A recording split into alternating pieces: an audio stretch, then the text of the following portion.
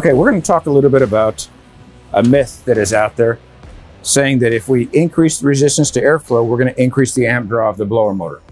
Right now, we've got this system set up so we're blowing nothing but blower. We're looking at the amp draw of the blower motor itself. This is our main power to the IFC, which right now, since it's only the blower motor that is running, is the only power that's being consumed. So right now we're running at about 3 amps.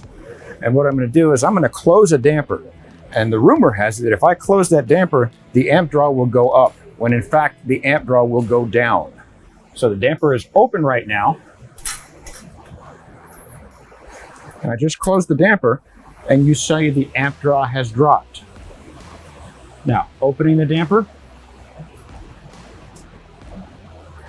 the amp draw is up to where it should be. Closing the damper, the amp draw has dropped. So that just basically dispels the rumor that by decreasing the airflow or increasing the resistance to airflow, that the amperage is going to increase. It's not. There is no resistance to airflow now.